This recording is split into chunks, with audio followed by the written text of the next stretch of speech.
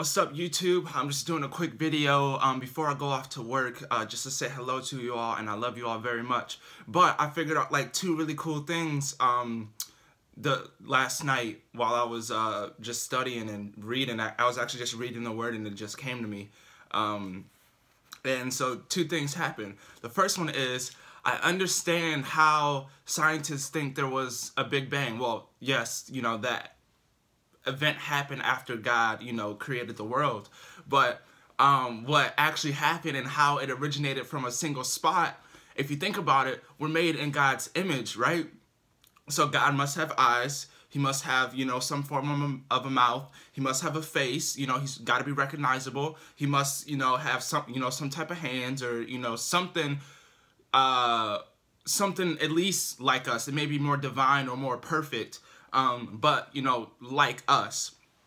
So imagine this. What did God do to create the world? He spoke it into existence, right?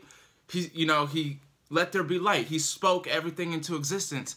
Our mouth comes from a single point. So when he started talking, the earth and the heavens and everything was coming out of his mouth and then going everywhere. So that's how they can see that first there was a beginning of the earth, because they see it expanding. So they come to the conclusion, oh, it must have started from something, you know, smaller. And we know God's glory is infinite, so no wonder it's still being expanded, right? So God spoke it and then it went into existence. So it was like this point in his mouth. As soon as he said light, it was like boom, out of his mouth. So this point of his mouth that we have, when he spoke, everything came into existence from that spot, which is how they get the Big Bang Theory, saying, oh, everything was at a single point, and then something happened, and then it expanded. What the something was God speaking. He spoke all that stuff. So that's why everything came from a single spot. I was so happy when I figured that out. I was like, oh, Jesus, you're amazing. That's amazing.